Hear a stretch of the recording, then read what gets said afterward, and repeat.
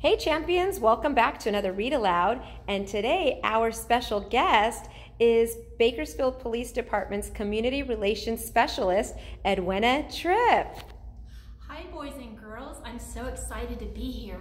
Today I have a very special book I'm going to read you.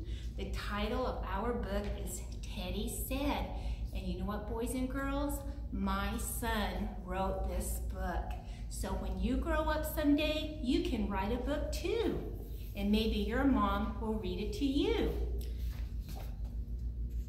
Teddy Said by Tripp. One day I will camp on the moon, Teddy said. But everyone asked, how will you get there? I will ride on a magic cow, Teddy said. But everyone asked, how will you get a magic cow? See the magic cow, boys and girls? I will ask Mother Goose for one for my birthday, Teddy said.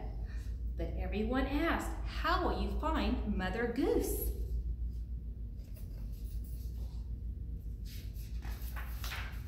I will open up a book of fairy tales, Teddy said.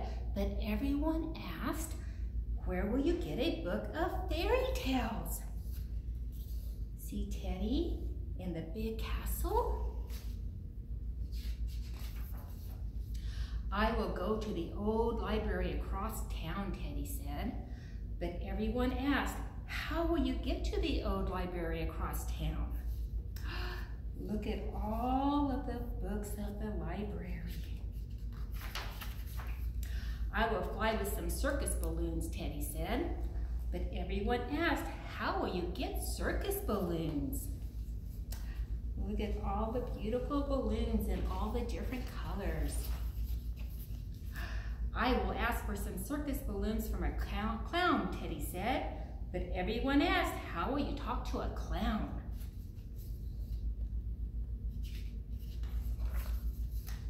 I will speak in a funny clown language, Teddy said.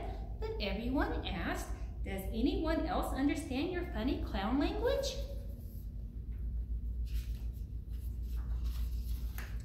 My cat Inky seems to understand my funny clown language, Teddy said. But everyone else, where did you get your cat Inky? Oh, look at the cat Inky. I found Inky eating out of a trash can in the alley, Teddy said. But everyone asked, why were you in the alley? Here's Inky in the alley on top of a trash can. I was playing as my favorite superhero called Flashlight Boy, Teddy said. But everyone asked, how is Flashlight Boy a superhero?